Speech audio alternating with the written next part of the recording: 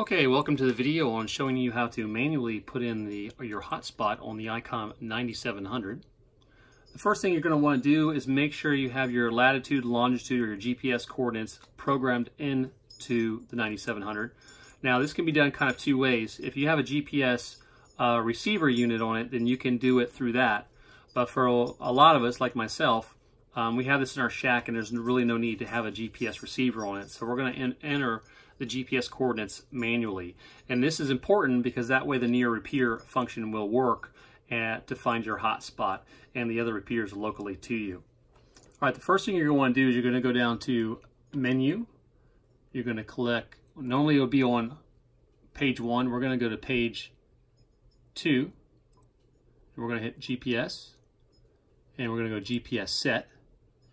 We're going to go manual position. And then we're going to hit the quick button. And we're going to hit edit and the latitude. So you're going to put in your latitude. For me here, it's 284178. Hit enter. Got into longitude. And here it's 81. Again, yours will be different. 5812. Enter. And you can put in the altitude if you like, 66 feet here in Florida. And you're going to hit right. And you're going to hit yes. So there you go, you've manually put it in there, and the GPS select is set to manual, which is what you want if you put it in manually. All right, now to program in your hotspot, you're going to hit Menu, DVD memory. You're going to hit repeater list, and you're going to want to go to the repeater list that's your part of the country or wherever you're at. For me, it's the USA Southeast. Okay, and you're going to see a bunch of repeaters show up on there, and you're going to want to hold down, doesn't matter which one, but we'll dump the first one, and you're going to want to hit add.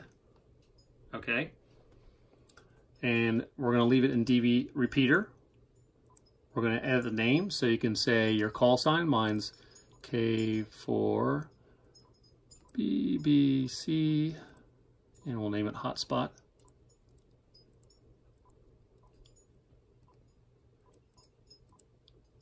You'll hit enter.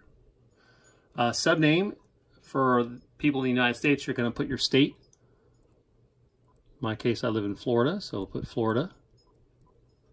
Enter. Your call sign. Mine is K4BBC. And you're going to scroll down the next screen, and you'll see the gateway call sign. It automatically put it in K4BBC with a G for gateway. Okay, your group was already set because we selected that. We were already in the repeater group when we went into it, so we don't have to worry about that.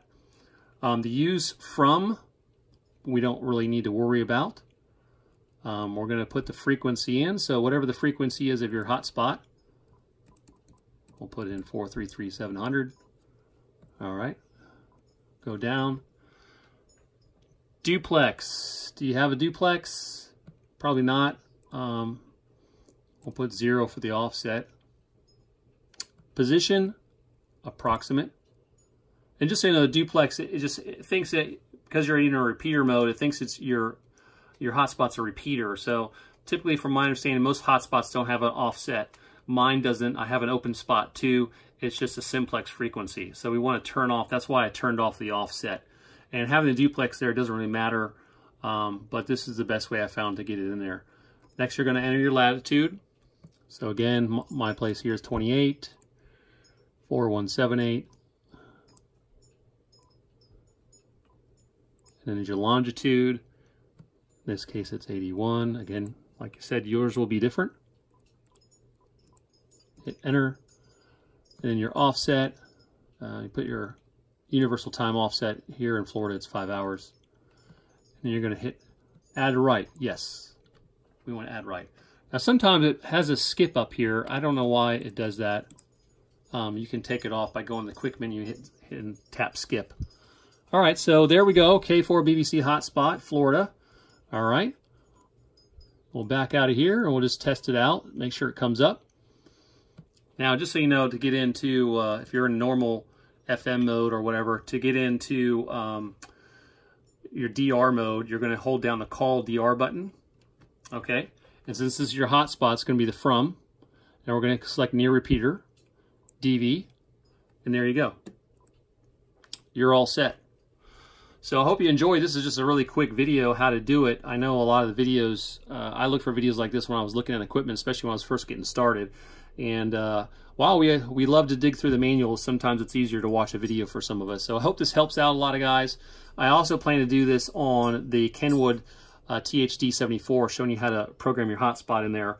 Now, some hotspots are a little bit different maybe as far as what you need to put in there, but this is for the Openspot2. So I hope this helps. 73s everyone from K4BBC. Guys, take care.